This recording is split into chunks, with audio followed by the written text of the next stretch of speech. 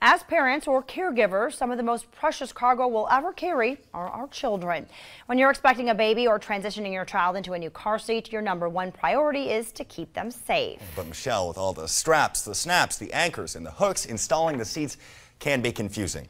Katie Boomgard takes a look at how you can be sure you are protecting our precious cargo.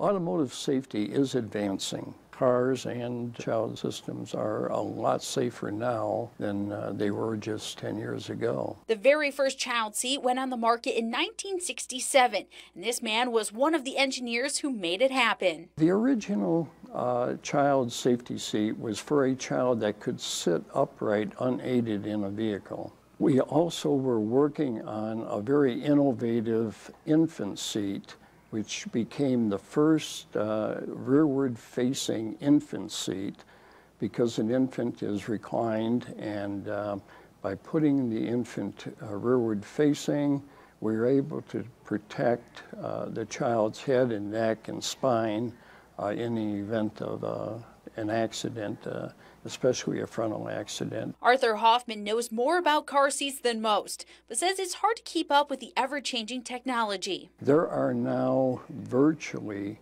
hundreds of various models.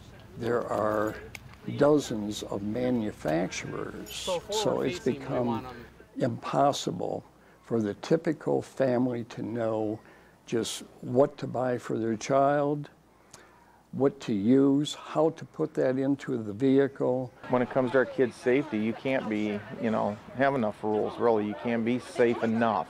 I mean, our kids are like the most important thing out there. You can replace a vehicle, but you can't replace them. The Bell family gets their car seats checked every year, but this time around, we're surprised to find out that one of their car seats was deemed unsafe. Because it was in a different vehicle that we were in an accident with, that they recommend that they replace them, and they were actually kind enough to replace it for us free of charge, which I thought was wonderful. According to the National Highway Traffic Safety Administration, car crashes are a leading cause of death for children 1 to 13 years old, and car seats reduce the risk of death by 71% for infants. If you're in an accident, that car seat is what will ultimately help save that child's life. So I'm not going to play with my child's life like that. I would rather come out here and have it done properly, and that way my child stays safe and alive. A lot of times at these car seat inspection events, they run across car seats that are no longer safe. So to make sure no one uses it again, they cut the straps. Probably for us, about 8 out of 10 seats, there's something that we found wrong. And it might be something small, like the straps need to be a little tighter, or the seatbelt wasn't done properly. But we almost always find something that needs to be corrected. And even if that's a small thing, if you have 2 or 3 small things wrong, that can add up to a big different outcome in a crash. Choosing the right car seat, the importance of registering car seats, and what to expect should that seat be recalled. Technicians at these free car seat checks go over everything, including the fact that car seats have an expiration date. A lot of times people think, oh, they just want us to buy another seat, but there's a few reasons behind expiration dates. #1, technology changes. I mean, this is a field that changes all the time, whether it's laws or whether a company comes up with something new or new concept to use.